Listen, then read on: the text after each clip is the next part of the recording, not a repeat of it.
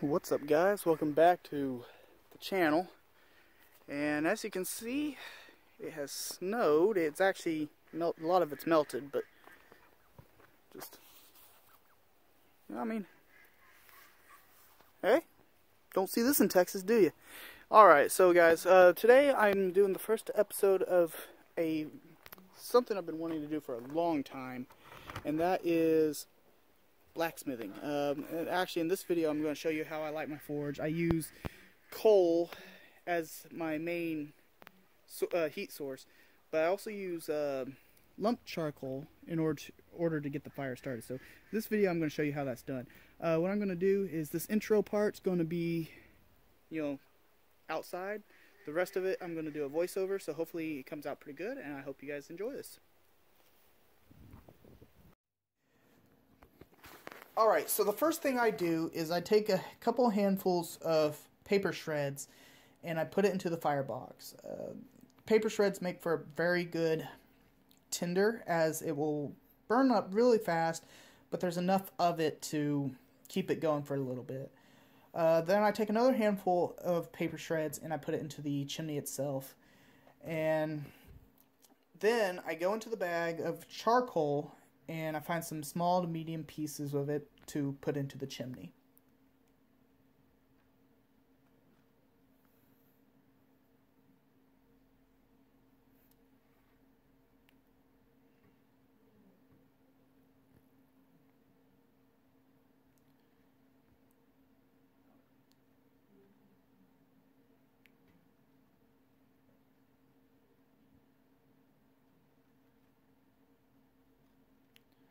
Alright, once I'm satisfied with how much I put in there, I take my torch and I light the fire.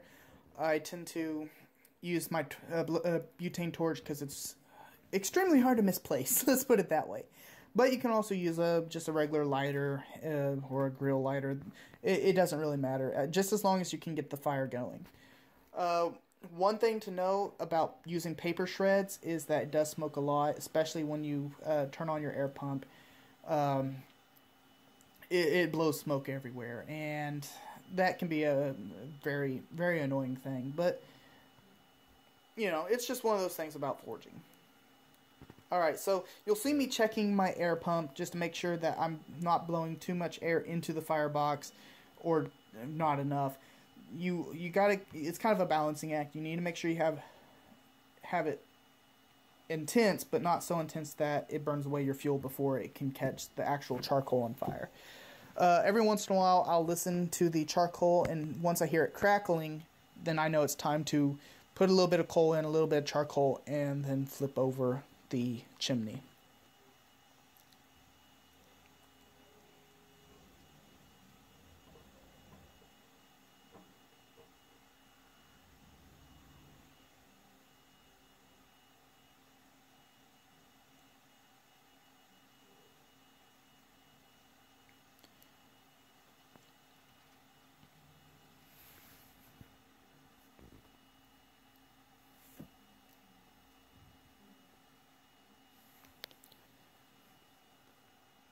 During this time, you need to make sure that you don't have your air source too high or too low. Always check. That's the biggest thing to check, is to make sure your air flow is perfect. I've seen a lot of people, including myself, make the mistake of burning a fire too hot or burning it too cold.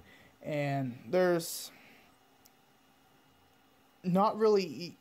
it's not really easy to tell sometimes when it's burning too hot or too cold. Sometimes it's just easier to...